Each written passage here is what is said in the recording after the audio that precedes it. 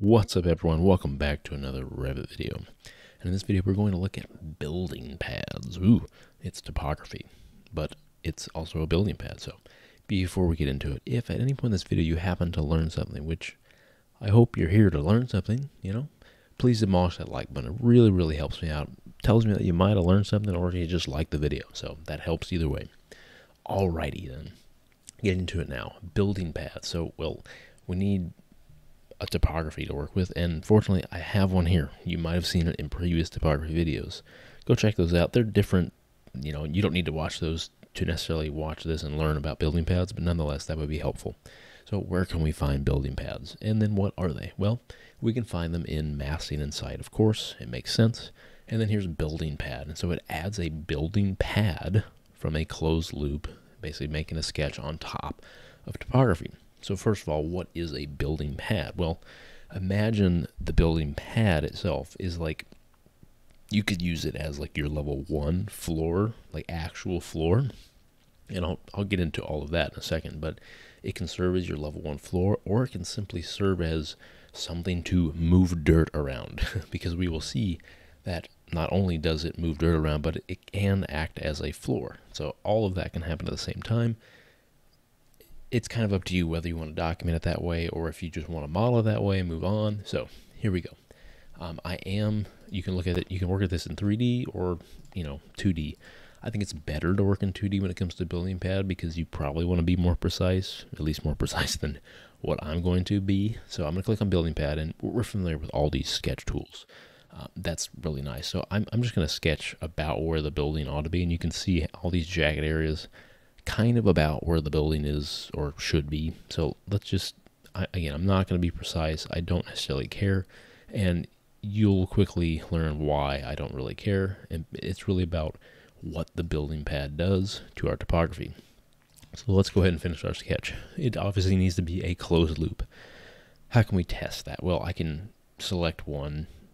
I can highlight one, basically hover over a line. I can click tab, and if I click and see that all of these connection points or intersection points are like this unfilled, this outline circle, that means they're actually meeting together. So that's perfect. If I pull this apart and I see this, I can see solid circles. That means I actually have endpoints that are not connected together. So we want to make sure they're obviously connected. And as soon as I do that, I can see, boom, I get this giant flat area. And this is kind of the point of a building pad because it allows me to literally determine an elevation, for one, but it just flattens out the entire site, the entire topography.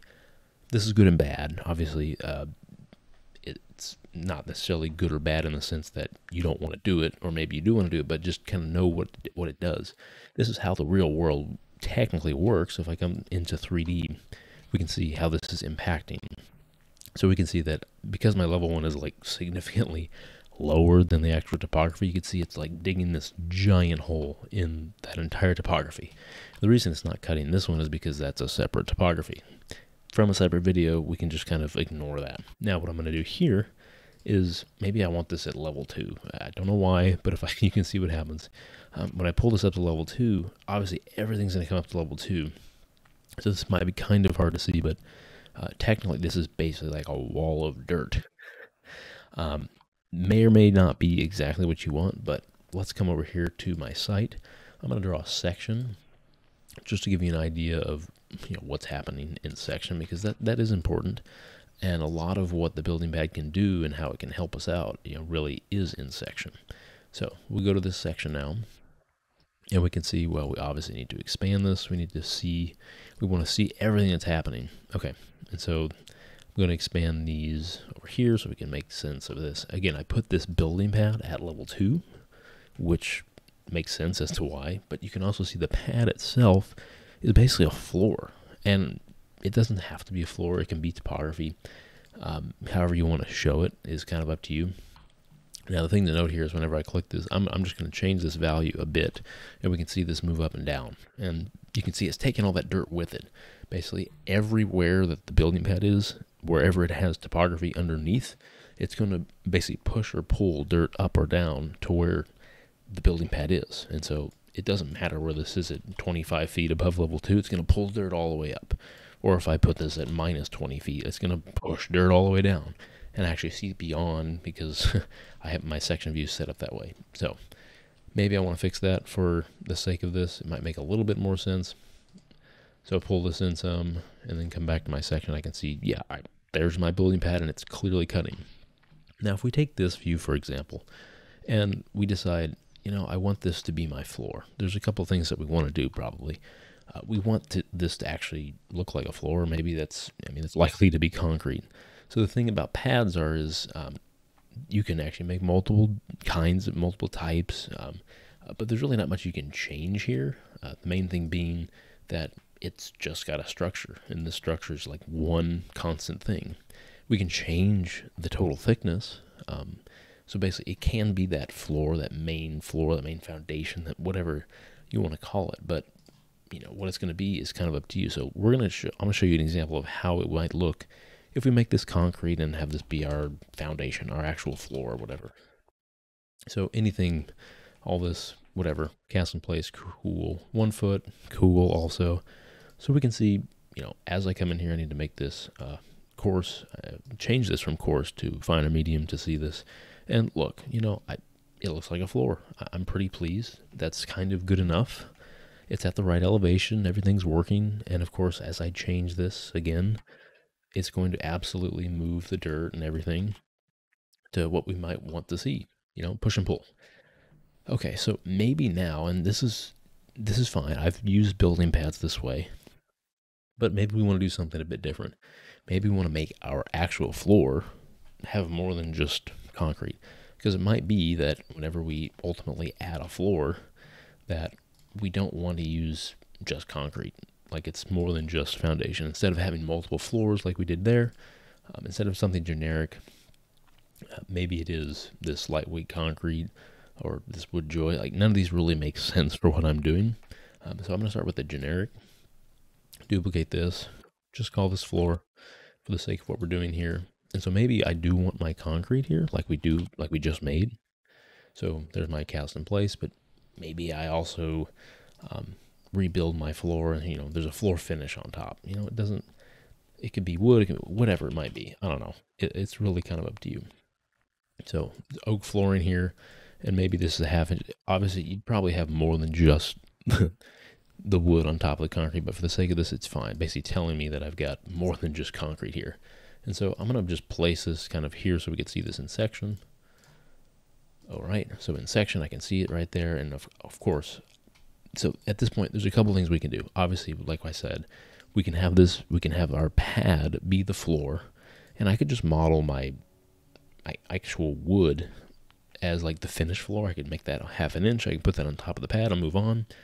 But maybe I want to have this all one giant, you know, floor. Like my foundation is my finished floor, and everything on top of that is kind of built into one floor. And that's makes perfect sense to do that. So what we'd want to do probably with the building pad is a couple of things. And I know this isn't quite at the right elevation, but we're going to get it there in a second. So with the building pad, again, it has a lot to do with the material. So I'm going to come in here and I'm going to change this to earth. And I bet you get an idea of what's going to happen at this point. So if I change this to earth, obviously we're going to get the kind of effect in section that we're looking for. So look at that. That it basically continues the earth. Now you might say, ooh, well, I see the cut from the topography. And all that. Like, yeah, you do. So what is like the next best thing? This is kind of step one. So what's the next thing we could do instead of doing that? Basically, if we never touch the material with the building pad, what could we do instead? Well, we can actually come into our visibility graphics, and I would do this through a template if you're building multiple sections. You might think it's in topography, but we're going to come down to topography and we expand this. We won't see what we need, but it's actually in sight. If you can't find it in topography, you might be looking for building pads, but we can see pads, whatever. Pads is fine. And so basically, I'm just going to hide this. You know, the cool thing is that it's going to still do its job, but at the same time, it won't be visible. So here we go. Look, so this is absolutely perfect, at least in my opinion, if I want to build my floor with a foundation and more components on top of it to create not only the finished floor, but the foundation as well. So what we have here is not only my actual floor, but I have the cut from the building pad as if it were still visible, and it's not visible, but it's still cutting. So it's doing everything I need it to in section without actually being there and showing up. So of course, what I need to do here is make sure this matches everything, and obviously I need to get this right. But look, that's exactly what I want. And I mean, we can't see it. I'd have to change the scale here to something more crazy, but I can see, yeah, there's my actual finish right there. And so you can do it that way, and I kind of like it this way because it does allow me to use a building pad for what I'm supposed to use it for, which is push or pull, change the depth of the actual building and where the building is sitting.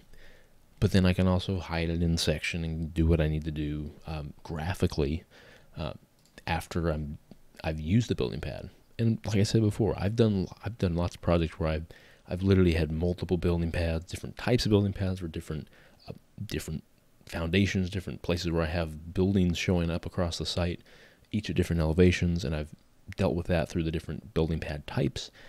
And then after I built it, I've done basically this, what we see in section, and I just hide all the building pads because I have my floors that actually model. And so it's just, the point is, when I get to the point where I know that the building pad is cut and basically doing what it needs to do for the topography, I end up just turning the pads off in basically every single, not only section, but view, because I don't want to see the clipping.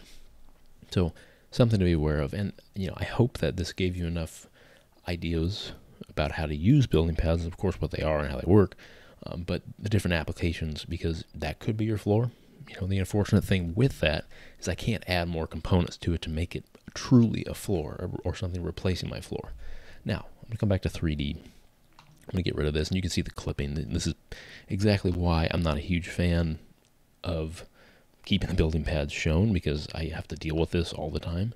So, but for the sake of this, I'm going to actually delete my floor and go back to my building pad, particularly with this sketch. And so what I can do is maybe I decide, well, I need to slope this a bit. Well, I can add a slope arrow, and this is probably more complicated than it needs to be, but we can pick really anything. But at this point, at the tail, maybe it's 10 feet higher, whatever.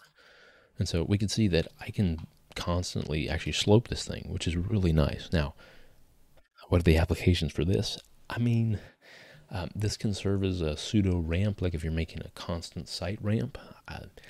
I'd probably end up using the ramp. A lot of times what I do, if I need to make something on topography that's kind of a specific shape, like a ramp or something, I'll make a building pad that's like flat at the bottom of that ramp, so it just never comes into play, and so topography is not an issue when I cut or anything, and I deal with the rest of it like with annotations. But if for some reason you need to like slope constantly across the site, you can do this. Now, the downside to this, at least when we compare it to floors, is that I can only do the constant slope. I can't actually pick points. Of course, if we're familiar with floors, I can pick points and add points and change points, elevations across the floor. I can modify all these points. I can raise this section here. I can add more points in the middle. I can raise there's a lot that we can do here with just floors. We cannot do this kind of thing with building pads. So just know, building pads are really primarily for pushing and pulling topography, setting your building elevation, and then basically the way I use it is I will hide it after that in almost all my views, and then just use floors that I've modeled as a foundation on top of that, regardless of the elevation, just to match it up. And then after that, it looks good in section 3D everywhere. So that's going to do it for building pads. Pretty simple stuff. It really kind of depends on how you use it. There's not a really wrong way to use it. It's just kind of the way it is. So that will do it for building pads. We've looked at kind of everything we need to, the types of building pad, how to change the material, things like that, hiding it, and what you can do, where you might want to use it, things like that. Let me know in the comments how you use it, and if you use it at all, or whether it's just a waste of your time, or whatever you think of it. Please let me know. In the next video, we're going to look at actually working with the cut and fill and seeing how building pads do impact the cut and fill using the graded region tool. There's not a whole lot to that either, but just stick around for the next video where we look at that particularly, because I think that it's something you might want to track. And so I will hopefully see you in the next video. Please sure to check that out. But please demolish that like button. It really helps me out a lot, and tell them that you might have learned something. So I will see you in the next Revit video. Have a wonderful day, and thank you very much for watching.